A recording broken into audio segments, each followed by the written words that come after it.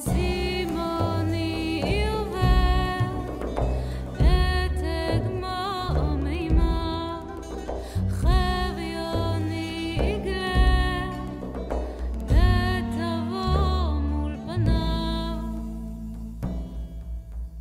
ובליבי טמון, ובו טמון ליבי, ובנפשי צפון, ובו צפונה נפשי.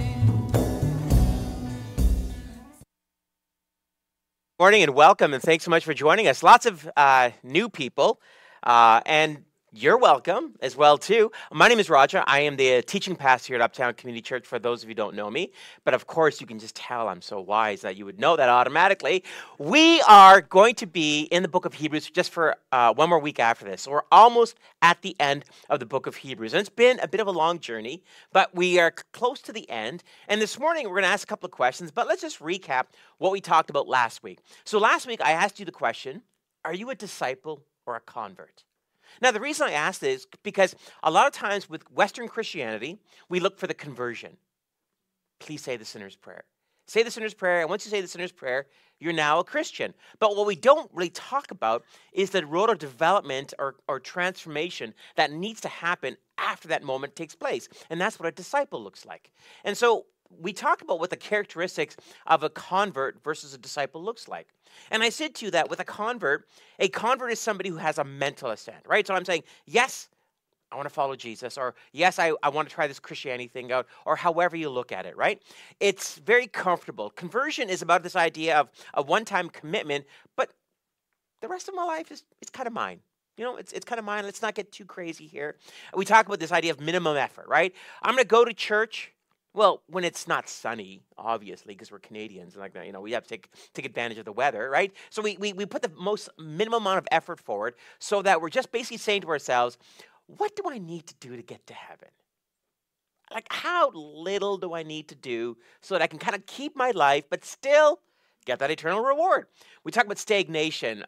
Oftentimes, and I've told you this before, I was a youth pastor for 2 decades, and I remember people saying to me all this this stuff that, I'd come home from a retreat with these youth, and the parents would come up to me and go, oh, I remember when I used to go on the retreats. I remember when I used to do these things. I'm like, okay, great. But what about now? What about now? What's God doing in your life now? Don't look at 10 years ago, 20 years ago, 30, 40 years ago. What's God doing in your life right now? And we talk about this idea of individual. A convert is really out for themselves. A convert will not really invest in community, will not really take seriously the passages of Scripture that talk about the one another. Now, contrast that with a disciple. A disciple understands that whatever it is that they are embarking upon, it is a journey. It's a spiritual journey, right? It's this idea that whatever I am, I can become something different through the power of the Holy Spirit, through community, through all these things. But again, it is a journey. We talk about this idea of a disciple really living a sacrificial life, right? And with the sacrificial life, when we think about the early church, and again, early church is one of my favorite topics, these individuals, these men and women, realized that whatever they had, whatever they didn't have, whatever capabilities they have, whatever it might be, it was God's. Right? And when you understand that, when that is a primary idea in your head, then all of a sudden everything that you have is yours. You live open-handed.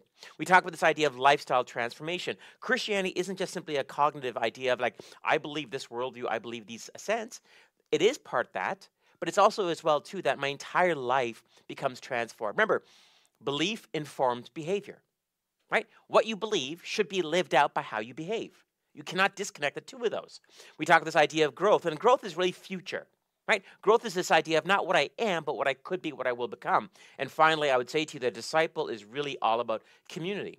So we looked at this idea in Hebrews chapter 12, and I kind of broke it down in regards to how the writer of Hebrews talks about it. The writer of Hebrews is really looking at a church, Jewish Christians, right? And these Jewish Christians are second-generation Christians, and they're making this decision. Is Jesus worth it? Actually, it's a kind of a conversation we all have at different points of our lives.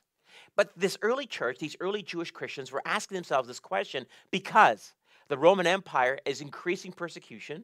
And when I say persecution, I mean real persecution. I mean life. I mean property. I mean, being ostracized from community, right? Real persecution. And again, People around the world have it. I wouldn't say it's necessarily North American or Westerners, but it is happening around the world in different places. Sub-Saharan Africa, the Middle East, the Chinese underground church, these places, they would absolutely experience first century persecution. For us, persecution is not, we're not allowed to say this or we have to do that. That's not really persecution. Because persecution really puts front and center this decision. Is Jesus really worth everything I'm supposed to be giving him? Is he really worth it? And so we talk about this idea about how the writer of Hebrews puts us all together and we say, okay, this is what I need to do for myself. So that's what we looked at last week at the first part of Hebrews chapter 12. This morning we're going to look at the second part of Hebrews chapter 12. But before we do that, I want to talk about an article I came across called You Must Be Weak to Be Sanctified. It's a kind of an interesting concept. And Caleb Clark, actually, funny story about this guy named Caleb Clark. His picture makes him look like he's 30, but he writes like he's 50. So you'll see why in a second. So this is what Caleb Clark says in his article. As we strive in Christ to participate in our sanctification, we become weaker in the worldly sense. We lose our sense of autonomy and independence. We even lose the notion that we can obey God in our own strength, but we gain greater faith, a glorious dependence on the Spirit, and that's true strength. So what I love about this idea is a couple of concepts. One, participation, right? He brings it up right at the very front there and says, listen, whatever sanctification is, and don't worry, we're going to unpack that word, it actually isn't just simply something that is done, but it's something that we participate in. But the secondary thing I like what he says about it is that in a worldly sense, Christianity, authentic Christianity, properly understood, it should make you weaker. And weaker not in the worldly sense, but weaker in the sense that we don't look at what we have, what we possess, our power, our influence, our affluence. These are not what define us. There are other characteristics, other things that define us. He goes on to say this. What would happen if today's church were to firmly grasp the reality that you must be weak to be sanctified? First, our spiritual pride would be crushed by knowing we walk through the narrow path of sanctification every day only through the abundant grace of God. We can't brag about our level of spiritual maturity because it's all wrought by grace. Second, our faith would abound. I like this idea when he talks about this spiritual maturity or spiritual growth. You know, I've said this before. One of my mentors in my life was a guy named Dr. Ron Kidd. He's a professor at my seminary. He went from being a Pentecostal to an Anglican. There's a whole story there as well, too. But he's in his 70s, and I meet with him like as often as I'm able to.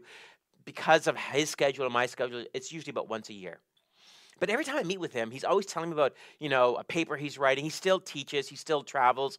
And so I always like, so Dr. Kidd, what are you up to right now? I'm like, what are you doing right now? But what I love about what he's saying is that even when I kind of start, fanboying a little bit over, I'm like, oh, I can't believe you're doing this, or I can't believe you're meeting with that. He often travels to the Vatican to have conversations with some cardinals. That's his circles, right? And so what is interesting about Dr. Kidd is I always say, it's just amazing how what you're doing. Is like, you know what? I'm still learning. I'm still growing. I'm like, dude, come on. Give me some hope here. There's got to be a level where it gets a certain age where I'm like, okay, I can kind of give up here. But he's like in the 70s, like multiple PhDs, again, working papers, presenting papers at councils all around the world, and he's still learning and he's still growing.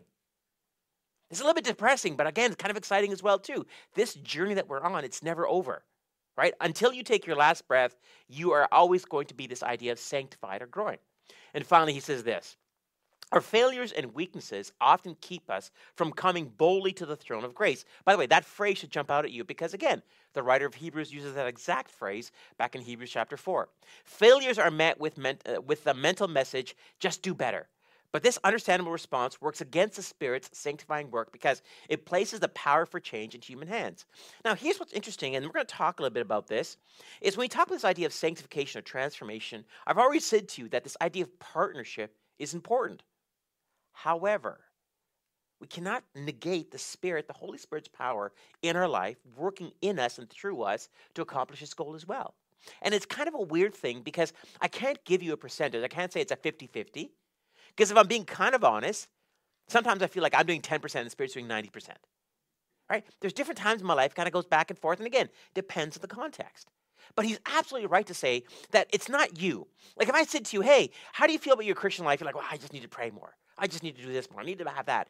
These may be true, but that's not necessarily going to get you to what you need to be without the power of God, without the presence of God, without the Holy Spirit in you. Yes, that's my Pentecostal side, right? You need that peace or else it's just not going to be working.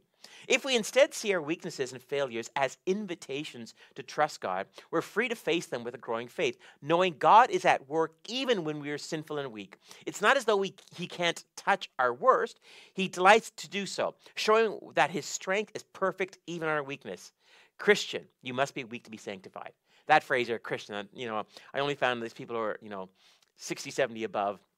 And I say 60, I'm close to that now too, so that might be me as well too. But the idea is this. If you want to be sanctified, if you want to be transformed, there's a humility about it. There is a piece of us that has to go, okay, I need more of God in my life. Therefore, I must decrease so that he may increase. So every time we kind of start off with the book of Hebrews, really anytime I teach, I start with a question. And the reason I started with a question is because I want you to kind of invite you into this conversation as opposed to just to dump a whole bunch of information on you. And the question I'm going to ask you this morning is, what gives you security? If I said to you, what gives you your security blanket? Is it your bank account? Well, today, that's not a lot of people can say that. Is it your education? Is it your relationships? Well, maybe it's your friends or your family. Is it your children? Is it, what gives you security? Now, fun fact, if you're really being honest, if I connected you to a functional MRI to see when you're really lying, what parts of your brain you're activated, we all have different ones. Like for me, obviously, it's my height.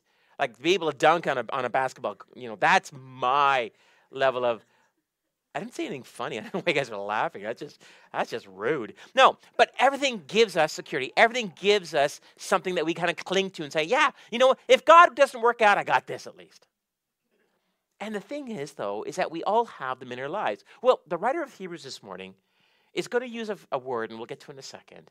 And he's going to kind of maybe probe into our lives and say, you know what?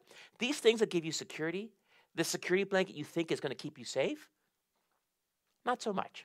So if you have your Bibles, turn to Hebrews chapter 12. Now, I'm going to do something a little bit different. We're going to take a look at the last section of Hebrews chapter 12, but the first few verses, I'm going to do backwards. We're going to take a look at that at the end instead, because I think there's going to be a bit of a reveal there, but we'll get to that. So let's start off at verse 18. So Hebrews chapter 12, verse 18. If you have your Bibles or digital devices, grab them out, or, as always, they'll be on the screen, so don't worry.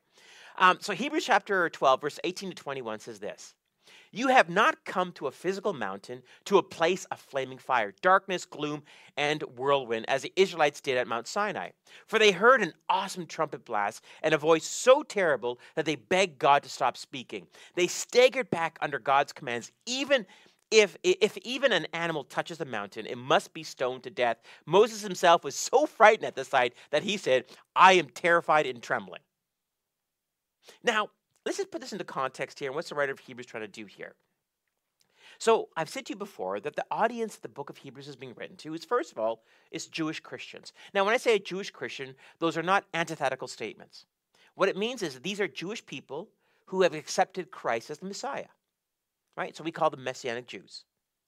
And so this group of people have decided to follow Jesus. Now, remember, for a Jewish person in the first century to start following Jesus, you have to unpack or unload a lot of Judaism or Jewish tradition because now the Messiah has come. You have to say to yourself, well, what's important and what's not important? It's a good question. But remember, this group of Christians is also Greek as well. They're living in a Roman culture, and so they're Jewish living in a Roman culture. And the problem with that is these two ideas are actually, they're kind of butting up against each other. And as I said to you before, is that the Roman Empire, towards the end of the first century, it was increasing persecution. The Neronian persecution of Diocletian, right? People are literally being killed by the thousands in this time period. So the question they're asking themselves is, maybe it's not that worth it. And the final piece of this is a lot of these people that the writer of Hebrews is talking to are second or third generation Christians. Now, for those of you who've been part of the series, you'll know what I'm about to say here. Second and third generation Christians have not fought for their faith. They grew up in it. It was just given to them. And you know that anything you do not fight for, anything that's given to you, you may not hold as closely as you should. So in this room right now, I guarantee you there's second or third or even fourth generation Christians. You grew up in a Christian home. Christianity was just there. Yeah, I'm a Christian. My parents are Christian. I go to church. I went to Sunday school. Name whatever you want. It's very rarely that you'll meet somebody that's like, no, I just came to Christ and like recently. I'm like, oh, tell me about it. Because when you come to Christ as a first generation Christian, you have to do something really important. You have to give up stuff. You have to kind of sacrifice stuff. You have to acknowledge that wherever you are is not complete. You are incomplete. See, second and third generation Christians, we can kind of trick and fool ourselves to think, no, I grew up in a Christian home. Thus, I must be a Christian. No greater lie has ever been put forward than that one right there. I grew up in a Christian home. I'm a Christian. No, you're not. You're Christian adjacent, or whatever term you want to use. So the second and third generation Christians are people who have said, yeah, I'm a Christian, but not yet have owned it. And as a youth pastor, not now, although I seem like I may act like it, but for 2 decades when I was a youth pastor, I saw this. I saw these youth come into my ministry, and they would, they're like, their parents are like, in the church. I've been in the church. Maybe their parents were like on the board. Those kids. Anyways, that's a different conversation. But it was always interesting to me when people who didn't go to church came to our youth group. They're like, what is this? Like, how does everyone know these songs? What's going on here? And I love talking to those people because they're like, they have a really interesting perspective. Like, that's just kind of weird, or, oh, I get that part, right? But that's actually kind of more of a fresh way of approaching it. So the reason why the writer of Hebrews comes here, and let me bring it back to this, is Mount Sinai to the Jewish people was a very important moment. So the Old Testament, what we call the Old Testament, is something called the Old Covenant, or the covenant to Jewish people. Mount Sinai was when the law was given. You know, the 10 Commandments, right? Charlton Heston coming down with these big stones there, right? Great gray hair flowing to the back there, right? Business at the front, party at the back, kind of mullet kind of thing right there. That was the giving of the law. That's Mount Sinai. But the thing with Mount Sinai is, and again, the writer of Hebrews, Caleb spoke a couple of weeks ago. He threw in a lot of Lord of the Rings references, so I don't want to kind of, rain on his. I don't want to trample over what he said there. But the idea behind this is Mount Doom, right? Remember that Return of the King, where the hobbits are sitting there and there's like this volcano is splurring out there. Could you imagine if I said to you, "Hey, in that place, that's where God is. Go there." I'm like, no, I don't think so. Right? I don't think so. Right? Is there a safer place? There's like a cafe, maybe. I can meet God there. We can have coffee or something like that, right? The reason why the writer of Hebrews is using this kind of imagery is the emotion he's trying to put forward here is fear. Right? Coming to God is fearful.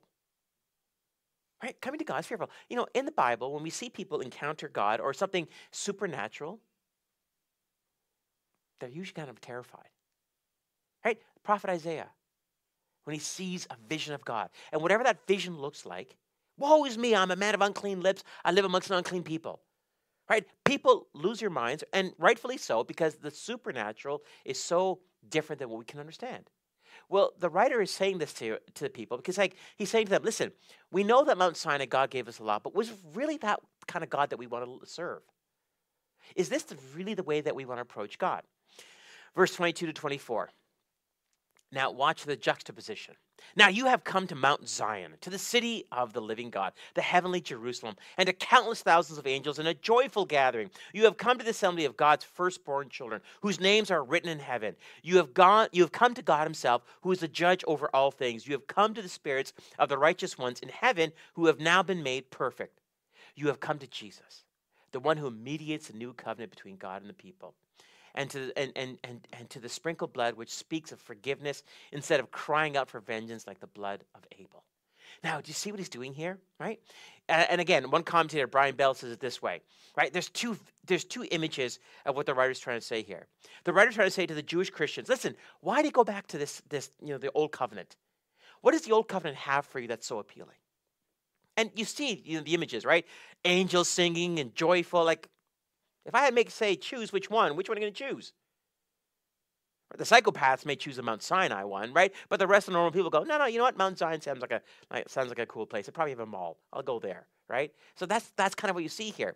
Brian Bell says this: the Lord seems to believe in a picture is worth 1,000 words. Here the writer downloads 2 pictures for us, comparing 2 different mountains, two different covenants, two historic people, two important principles. Note all the words that are contrast when we see Sinai, Zion, heaven, earth, new, old, covenant, old covenant, terror, joy, shake, unshaken, not come, distance, closeness, law at Sinai, grace at glory at Zion.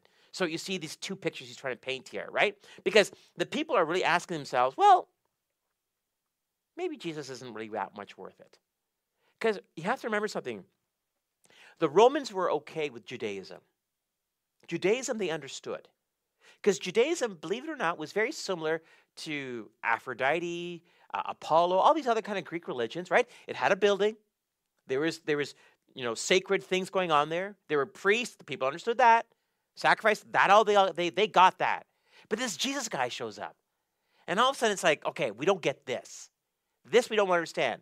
So it was the persecution they were facing was not because they were Jewish, but because they were Christian. And all of a sudden it's like, okay, we don't know what to do with this. Thus the persecution. Now let's go into our Bibles. Let's go back to Exodus chapter 10 and let's revisit Mount Zion because there's a couple of important things here that we need to remind ourselves to understand what the writer of Hebrews is saying. So Exodus chapter 10, verse 13, actually, I think it may be 1 to 3, but anyways, we'll get that right. The Lord said to Moses, go to the people today and tomorrow, set them apart to be holy. Important phrase.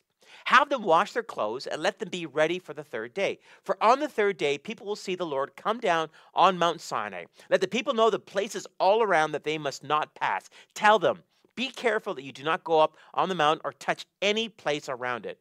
Whoever touches the mountain will be put to death. No hand will touch him, but he will be killed with stones or arrows.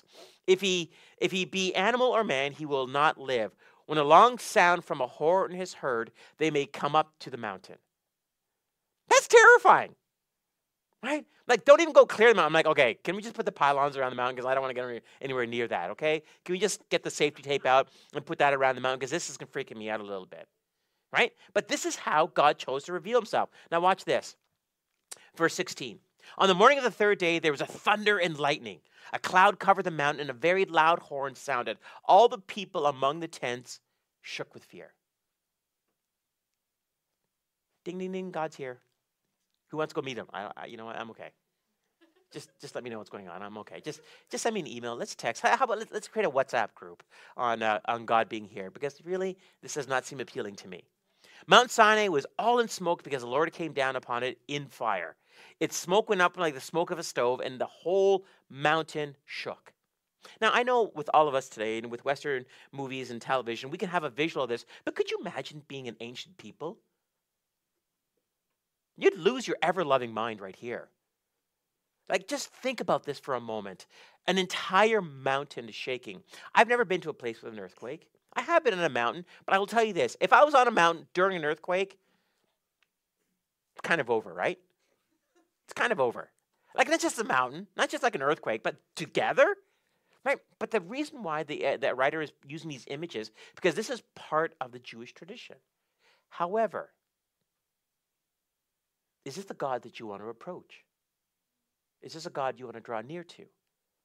I would say probably not. I'm not the kind of person. I'm okay. Well, confession time. Rules are kind of, some can be bent, some can be broken. That. By the way, that's my fallen side. Just to be clear, that doesn't apply to any of you, right? But with this idea of the mountain, and the fact is that God said to the people, you know what? If someone touches the mountain, don't even kill them with your hand. Shoot an arrow at them. All right, start running, right? Like, it's just like, oh, that's terrible, right? That's horrifying. But this is how God chose to do this. Now, Lisa Neglegev from a Jewish website says this about this moment. Receiving the Torah was terrifying.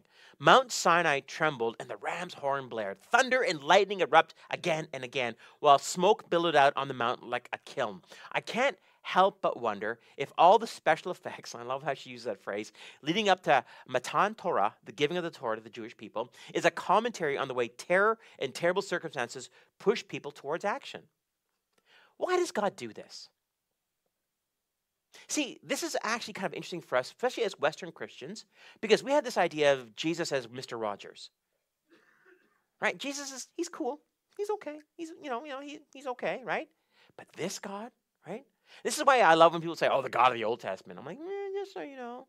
It's the same, but we can talk about that. Remember what has God done for the people of Israel? First of all, he went toe-to-toe with them in the 10 plagues. You know them in the 10 plagues. I know this as God toppling the different deities of Egypt. Every plague went against the 10 top deities. This is why when you read the Exodus account, you see that priests were trying to counteract Yahweh. So God says this, the priests go, okay, we're going to do this. And God's like, whatever. So the 10 plagues weren't plagues, but these were the 10 ways that God was showing that he was superior to the Egyptian gods. Now, God has taken people through the desert, water splitting, right? Water coming through the rock, bread falling from the sky. By the way, if you're a gluten intolerant, that'd be horrifying, right? You're like, oh, bread everywhere. You're gonna run around. That's a whole different conversation. But then he finally brings them to the mountain. I know, that's how my brain works. It's a busy place. But then he brings them to the mountain. How do you get some people's attention after everything you've just done? Right? How do you get people's attention? Now, if you're a parent or have worked with kids, you know how hard it is to get a kid's attention? Right? It's like, hey, right here, hey, right here, right here, right? God shows up in the way he does because A, he wants their attention, but he's also saying something to them as well. To be my people, to be set apart, this actually has weight to it. There's consequences to this. This is not just an arbitrary decision that you get to make. If you are a follower of Yahweh, if you're a follower of Christ, to be sanctified, to be set apart, it's just not a kind of just say the sinner's prayer and you're going to be okay. There's actually consequences to this. Let's go on. Let's go back to Hebrews chapter 12. Verse 25 and 27, the writer says this, "Be careful that you do not refuse to listen to the one who is speaking. For if the people of Israel did not escape when they refused to listen to Moses, the earthly messenger, we will certainly not escape if we reject the one who speaks to us from heaven. When God spoke from Mount Sinai, his voice shook the earth. But now he makes another promise. Once again, I will shake not only the earth, but the heavens also. This means that all of creation will be shaken and removed so that the only unshakable thing will remain." There's three ideas here, and we're going to come back to it towards the end here. But you see what he's saying, right? Like, this is kind of a remarkable statement. He's saying, listen, if the people of Israel had no choice but to go, wow, God is there, and then could you imagine refusing that God? See, it's interesting as a Christ follower, we don't see Jesus.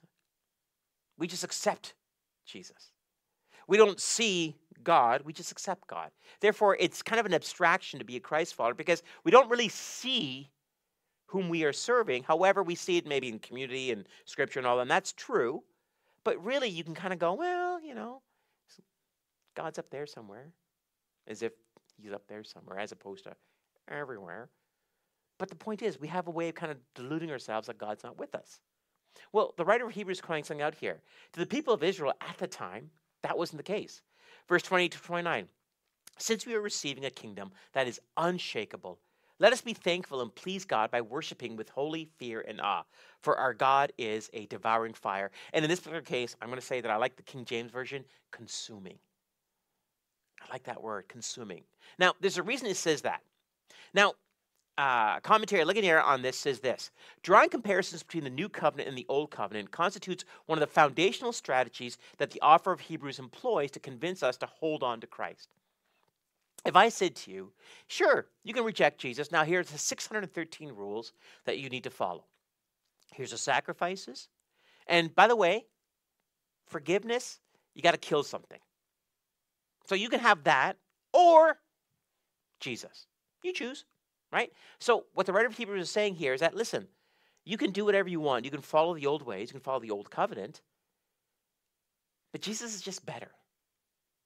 He's more complete. It's all right there in the package.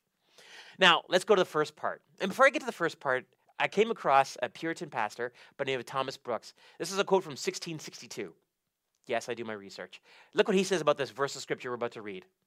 "If I were the fittest man in the world to preach a sermon to the whole world, gathered together in one congregation, and if I had some high mountain for my pulpit, from whence I might have a prospect of all the world in my view, and if I were furnished with a voice of brass, a voice as loud as the trumpet of the archangel, and all the world might hear me, I would choose to preach on no other text than Hebrews 12:14.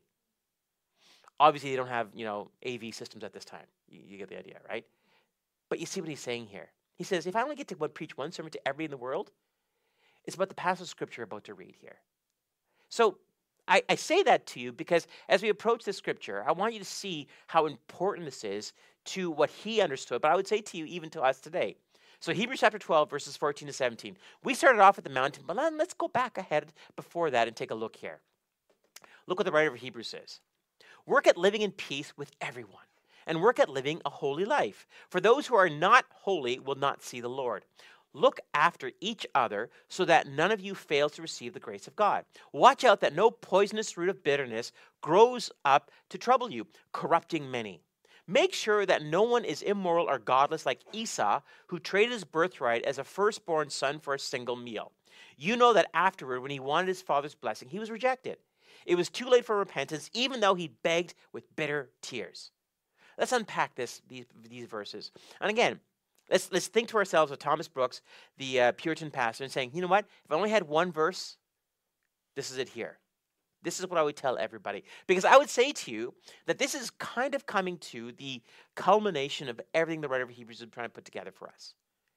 He's taken 11 chapters previous to this to kind of really unfold his argument for Jewish Christians.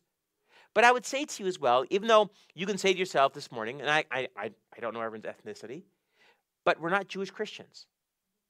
But we are Christians of two worlds. We are Christians that are probably second or third generation.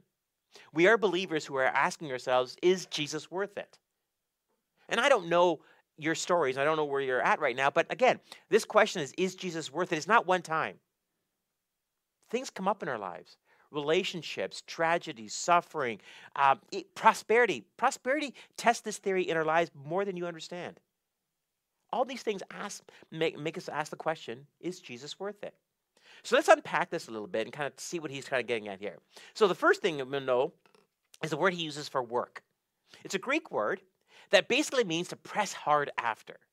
Pursue with earnestness and diligence in order to obtain, to go after with desire of obtaining.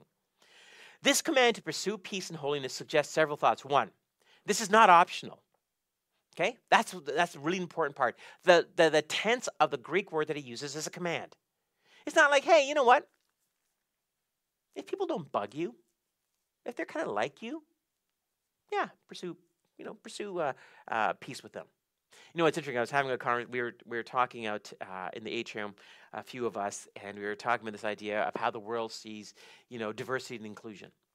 Everyone talks about it, but what they don't tell you is diversity and inclusion only applies to people who agree with what we agree with. It doesn't really apply to people who don't think like us. Which is kind of funny because the dictionary definition is actually a little bit different than that, but that's a different story. So the writer of Hebrews is not saying, hey, by the way, Christian, you go to a church and there's some annoying people. You know that person who probably sings off key, or that person doesn't know how to clap properly, or, that individual who, whatever it might be. Those people, just try to avoid. But the people you like, pursue peace with them. Pursue them because they're your kind of people. That's not what he's saying here. He's saying, you know what? No matter who they are, what they look like, socioeconomic, whatever you might want to put to there, they're part of this. He says, secondly, to pursue demands diligence and a directed effort. So you don't have the choice. You don't have the choice. It's not like, hey, I get to avoid this person because they're weird. But you, if they are Christ followers, are commanded to pursue them. And this pursuit is not to be a spasmodic endeavor, but is to be a lifelong task. Those who are at peace with God, the inverse is also true, are responsible to pursue peace in their relationship with others as an important aspect of growth. Those people who don't really get along well with others, we all know them. We probably work with them. Might even be married to them. Might even be, in your family members. Again, whatever classification you want to put there. You're kind of hoping that eventually, it's nice to get along too, right? Less conflict. Well, could you imagine the early church? Slaves, slave owners, like ethnicities diverse as you could imagine, and people coming from different backgrounds, different religions. How did these people get along? Right? Could you imagine being? I was thinking about this the other day. Could you imagine being in a church where you are owned by somebody as a slave? Now, That image and that idea is horrifying for us, rightfully so. But looking across the aisle, if such an aisle existed, there's a owner over there. And do you know how much your owner hurts and degrades you and abuses you? And then across the aisle there is a person who is in that class of individuals. How do you get along with them? How do you kind of say, you know what? I got to pursue peace with these individuals as well. Now, the word peace is actually kind of interesting. Now, to the Jewish part, it's shalom. Now, what you may not know about the word shalom, though, is it's not just simply, hey, peace. There's actually a bit more to it than that. Peace actually means, it's actually the foundational word for this idea of reconciliation. So peace isn't just, hey, be peaceful. At peace. Peace, brother. For those who might be a little bit older, hey, peace, right? What they're actually saying is let's take two things that are broken and let's knit them back together. It's the foundational word for humanity and God's relationship. Humanity has been broken away from God, so peace actually knits them back together. This is why Paul used the phrase, he is our peace, because he's trying to tell us something. It's not just simply about, oh, let's just get along, right? Let's just be peaceful. But it's actually saying, you know what? These two things, these two people, these two types of groups of people, they're in conflict with each other. Peace, to pursue peace, means not just to avoid conflict. Avoidance is a great way of avoiding conflict for sure, but the conflict is still there inner-wise. But what he's actually saying is you actually have to find a way to knit two things that are broken together. That's true peace as the Bible describes it. And what's interesting about that is I was having this conversation with a coworker at my other job, and we were talking about how everyone's just mad at each other. Everyone's mad at each other today, right? This group's mad with this group, and this group's mad with that group, and that group can't get along with this group, and this group just wants to. And again, they're not wrong, right? The level of anger and escalation in our culture is astonishing. And again, mental health professionals all over the place just like are picking up on it. I'm like, I don't know why. I know why. Because people aren't really pursuing peace. And peace is more than just simply going, you know what, this is what's different about us. So back in the pandemic, we know that churches and Christians, how do I say this gently? We just didn't get along very well. Christians really chose stances upon things that really weren't biblical or what I would say are salvific, but seemed to get dragged into the center of the gospel. And I said to you guys at UCC, A, we're not a political church. Don't care who you vote for. And we're not a church that says, hey, you have to do this in order to be a Christ follower. Because really, the Bible tells us what to be a Christ follower. That's Christ. It's kind of in the title. And so what happened is there's a lot of conflict in the church, and we're still seeing that right now. There's a lot of splintering going on, a lot of self-selection. And I find it astonishing because Christians should know better than anybody else. This is what makes us Christ followers. And all this other stuff, meh, whatever. But this is immovable. This is foundational. This stuff here, you know, like if you like hockey, yeah, I'm okay with that. I'll never watch a hockey game. I'll never go to a hockey game. But if you like it, that's okay. But if I said to you, true Christ followers like basketball, that might be overstepping my bounds, right? And then if I said to you, if you like basketball, you have to like the Toronto Raptors since day one. That again might be overstepping my bounds. What am I doing? You're chuckling, and I don't know why you're chuckling, but you're chuckling because what I'm basically saying is I'm applying a secular or societal concept to what is, again, the gospel. And you can't do that. So when we talk about this idea of peace, please understand, it's not just like, hey, man, peace. But it's actually, no. You have to find a way to understand what is important and what is unimportant. And this is the problem with our society. The unimportant has become vastly important. Thus the reason why the escalation of conflict. R.A. Torrey says this, here we are taught that we have our own part in sanctification. And that if we are to be sanctified in the fullest sense, sanctification is something that we must pursue or seek earnestly if we are to obtain it. While sanctification is God's work, we have our part in it to make it the object of our earnest desires and eager pursuit. So we've been talking about sanctification. I've talked about the term a little bit.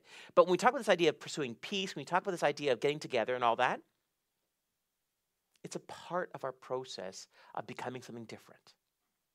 It's part of our process of saying, you know what? It's not just simply about what label I apply to myself. I have to look at somebody and see they're different than me and go, okay, apart from the differences that I see, what really makes us have commonality? What makes us have relationship? And that should be Jesus. Sanctification is not simply something to be done to us, but something we choose to participate in. Now, this is important. When I was younger, I thought the idea of sanctification, first of all, I didn't know what that meant. But then when people say, oh, it's to be holy. Well, when I was younger, I thought only old people could be holy. And that's until I became a pastor and realized that's not the case. Old or young, relax. But the point simply is this. I thought holy meant somebody who was like, mature and all that. But I have found, much to my surprise, or maybe not surprise, is that it doesn't matter what your age is. Maturity does not benefit basically whether you have hair or gray or not or whatever. Maturity is something different. Sanctification is something different. So let me give you a definition of the word sanctification. The word that he uses here is consecration, purification, dedication. Fun fact, whenever a word has a T-I-O-N, shun, on it, it becomes a process. Okay? Now this is important. The reason why this is important is because when you first become a Christ follower, if you really authentically approach this idea, then you realize there's parts of my life that cannot continue along this way. See, what is happening within Christianity right now is a lot of negotiation. And by negotiation, what I mean is people going, well, I want to be a Christ follower, but I want to keep this.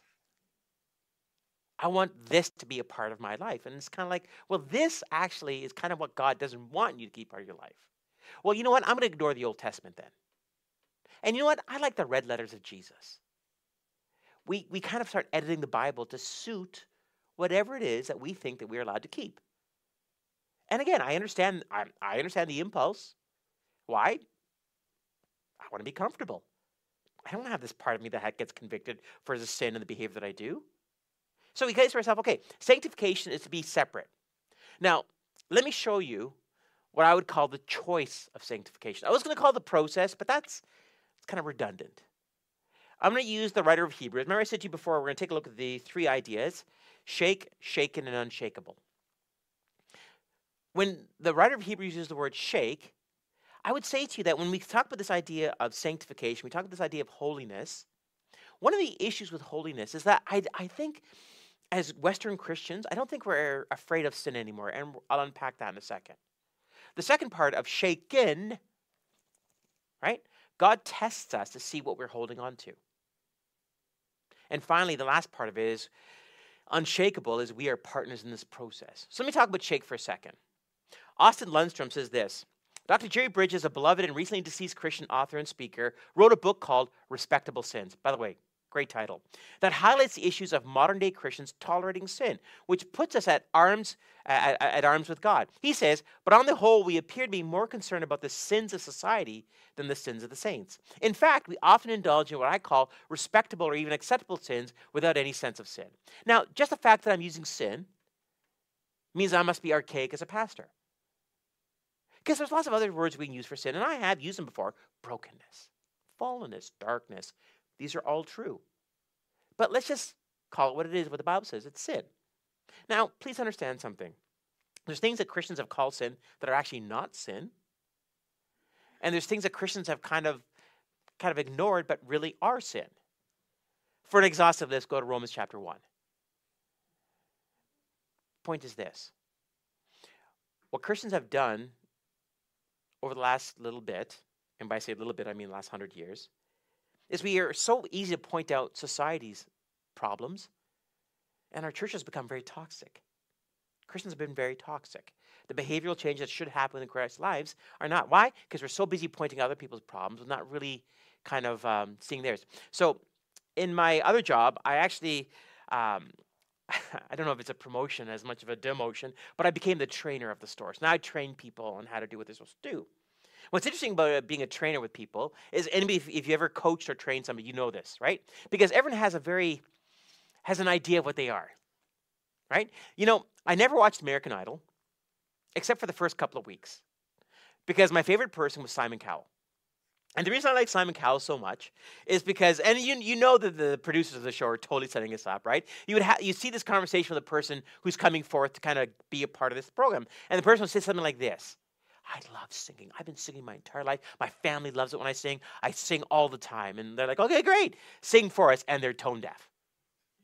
And the other judge is like, "Well, I see a lot of passion there. Oh yeah, I really love your hair. It's fantastic, right?" But then Simon comes along and goes, "Okay, you should never sing again. As a matter of fact, you should just never think about ever singing ever again."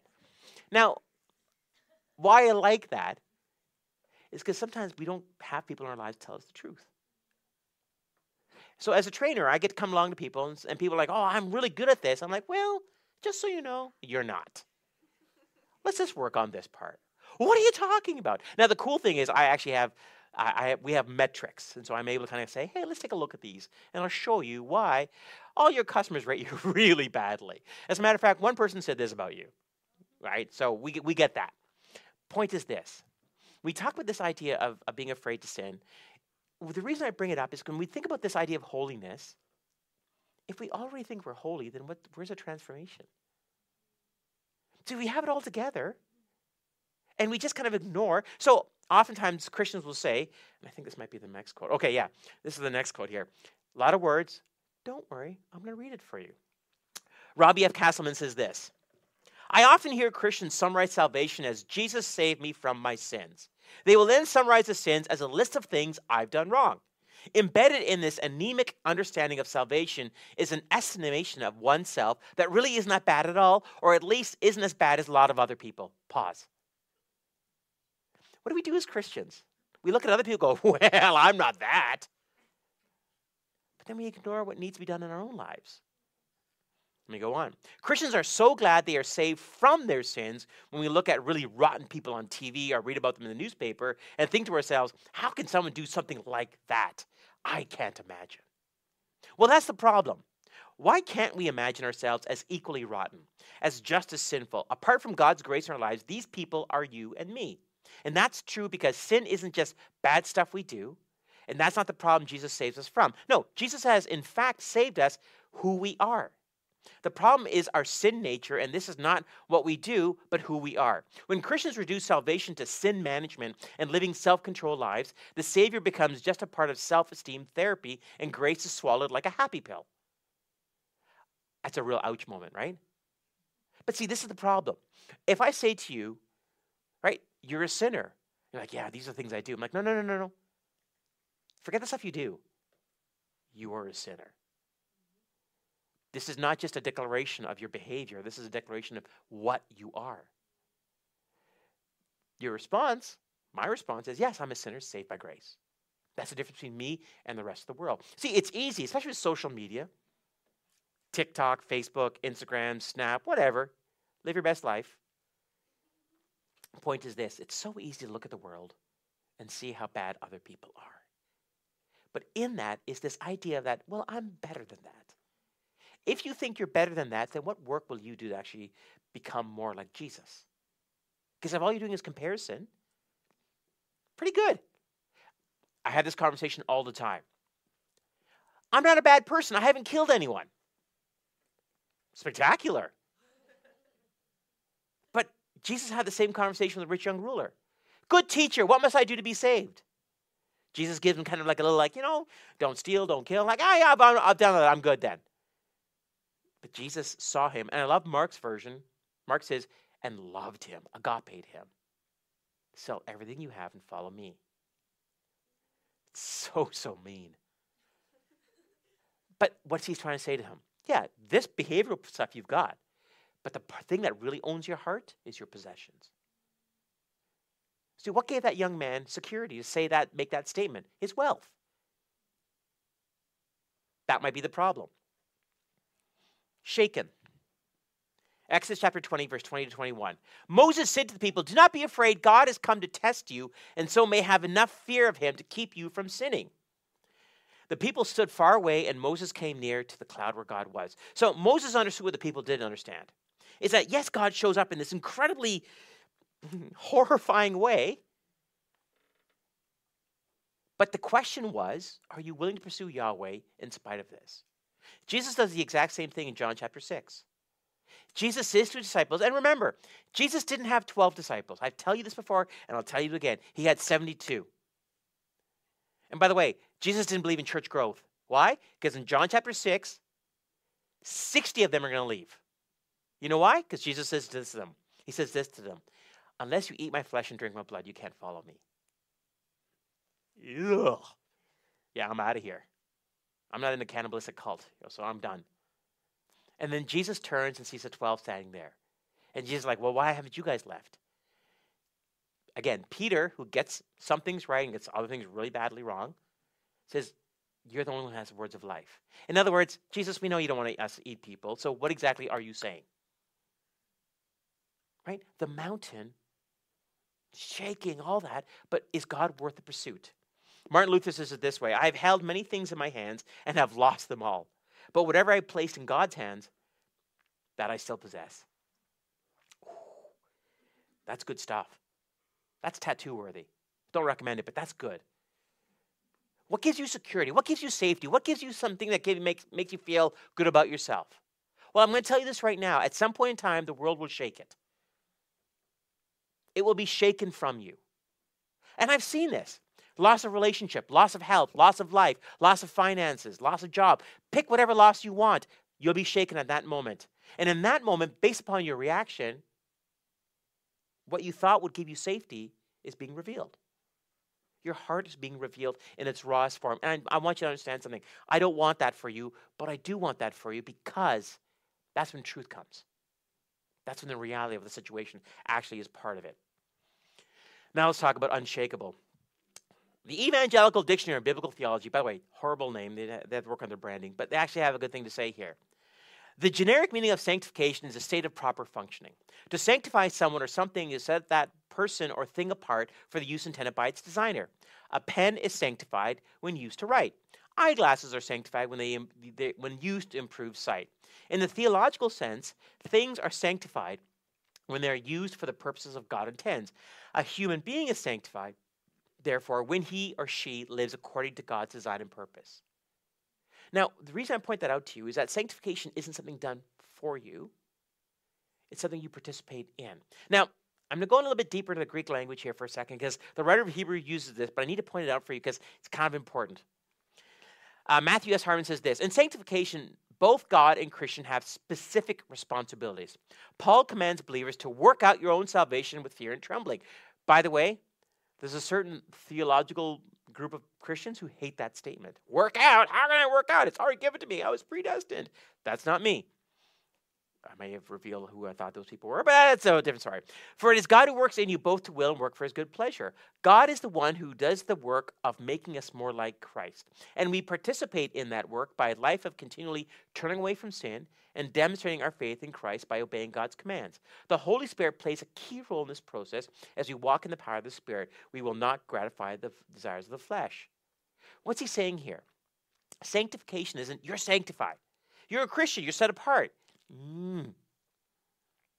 You are set apart, and the process of that being set apart is being lived out in your daily life.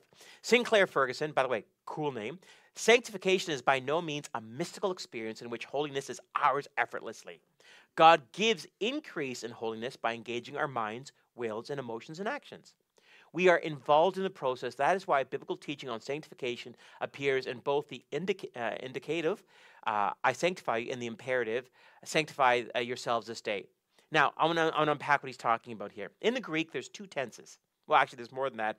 But the two tenses that are used here is one that is completed for you, one you have a process. And fun fact, sanctify is actually used in the other way. Let me show you. Again, we're getting a little technical, but I want you to understand what's going on here. This reflects the standing state relationship in which we often speak about. While we have a perfect standing in Christ because of what he's done for us, we must still work on our actual state. So let me pause there before going further. When you become a Christ follower, you move from the camp of the enemy to a friend of God. That's the state. Okay? But the process of that is a continually daily, and as Paul says, taking up our crosses. So it's already done for us, but there is continual work that needs to be happening as well. He goes on to say this: our standing is in the indicative, which is our state and our state is imperative. I know. This also is reflected in the justification-sanctification relationship. Freely by God's grace, we are justified complete in God's sight when we become Christians. And to that we say, amen. But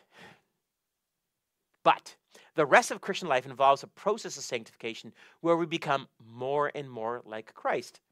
Justification is the indicative, declaring righteousness, while sanctification is the imperative, making righteous. We are to become what we are, and that's it right there. Right? We must become what we are. So when the writer of Hebrews is talking this idea of being holy, he's not saying you're holy and set apart. He's saying you're holy and set apart, and now God gets to use you for whatever purpose he's designed you for. That's the process of sanctification. That's the unshakable part of it. Let me close. Philippians chapter 3, verse 7 to 10. Paul captures this a little bit, and he says it this way. I once thought these things were valuable. Now, let me just tell you what these things are. Paul was a Pharisee of high standing. He came from a family of wealth, because really to be a Pharisee meant to be wealthy as well, too. Paul says, you know what? These are the things that gave me security. These are the things that gave me worth. These are the things that defined who I was.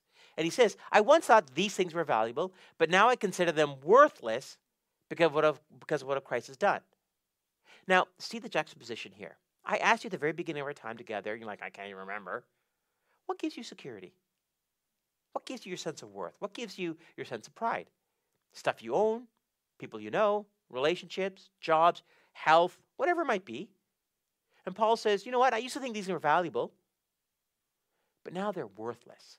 Yes, everything else is worthless then compared with the infinite value of knowing Christ, Jesus my Lord. For his sake, I have discarded, being sanctified, everything else, counting it all as garbage, so that I could gain Christ and become one with him. I no longer count on my own righteousness through obeying the law. Rather, I become righteous through faith in Christ. For God's way of making us right with himself depends on faith. Now, why does he use that little last sentence there?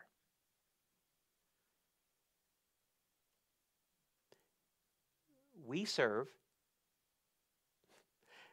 for lack of a better way of saying it, we serve an invisible God. When the Bible tells us it is by grace we are saved, when John's gospel tells us if we confess our sins, he is faithful and just to forgive us of all righteousness, I just need you to know something. That is 100% act of faith. To believe that you are forgiven from what you believe is unforgivable, to be forgiven from your habitual sins, which you consistently do, to be forgiven for the things that you do, the things you think, the things that you are. Again, remember I said to you this phrase before. Jesus didn't come to make bad people good. He came to make dead people alive. In our sins, we are dead. Full stop. We are dead. Christ came to make us alive. And that life, and again, John's gospel, life abundantly, that's by faith. Only way I can say to you that I'm a Christ follower is not because of stuff I do, because that stuff's not that great. It's by faith in what Jesus has done. Remember, I become what I am. To Jesus, I'm a child of God. But in process, by sanctification, I become that child by submitting to him, by living sacrificially, by allowing myself to be transformed by the power of the Holy Spirit, conviction and all the other stuff there, so that I can actually attain what he has for me. I work out my salvation with fear and trembling. And if you knew me, the fear and trembling is absolutely appropriate. This is what it means to be a Christ follower. And this is why Paul adds that line at the end, by faith. The writer of Hebrews wants his audience to understand something. Wherever you've come from, whatever you think is important, whatever gives you security, whether it's Judaism, the sacrifice system, our ancestry, Mount Sinai, all these things become worthless next to who? The Messiah who is. We boldly come to the throne of grace. Again, the writer of Hebrews has said that phrase already. That's what it means to think of our past as say to ourselves, you know what? I'm working on it, but I'm being worked on as well. I'm submitting to it, and I'm being obedient to what God says. I'm not editing God so that he matches up what I think is righteous. I'm seeing his word as being true and submitting myself to it. Let's pray. Heads are bowed, eyes are closed. We do this every week. I'm not going to make you do anything, but I am going to ask you a question. Holiness isn't just simply about something you are, but it's something you are becoming. It's not just simply about saying, you know what, I'm holy because I'm a Christ follower. And again, when you think back to when you made that decision, when you made that declaration, realize that there should be movement since that time. There should be growth, maturity, and yes, failure. This is all part of the discipleship process. You're not holy as a label, but you're being made holy, which is, again, participation with what God wants. I don't expect any of you to get it right, but I do expect all of us to look at our past and say, well, I used to think this was valuable, but now it's garbage. Compared to what? Knowing Jesus.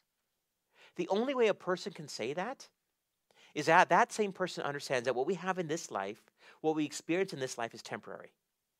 It's the life after this life which is the most important. The entirety of your physical life is basically one long test. Every day we take up a cross. Every day we say to God, your will, or we say to God, my will.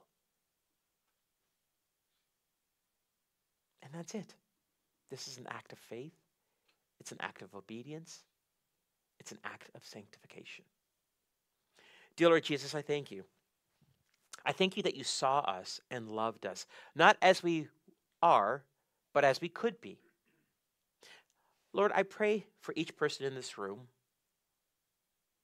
And I pray, Holy Spirit, you would, in Jesus' name, speak to us, reveal to us, help us to understand that the things that we think give us control, things that give us security, Lord, these things are okay, but as Paul says, they're worthless. Why? Because when we know Jesus, we have everything we need. We have everything that we need. Why? Because this life is temporary, and the next life to come is the life that we are really aiming for. Lord, I pray by your Holy Spirit that you would sanctify us and that we would participate in choice, in submission, in sacrifice to what that is. God, I thank you. I thank you that you provided this way. Lord, I don't go back to my old ways. I don't go back to my own sin management days of where I thought of myself as a sinner because of what I've done. But instead I grasp a hold of Jesus. And I say, I am being a sinner saved by grace, being transformed by the Spirit, moving towards Christ-likeness. Sometimes small steps, sometimes large steps, but either way, forward towards Jesus. Spirit of the Most High God, I pray in Jesus' name that you would speak to our hearts and our minds. Amen.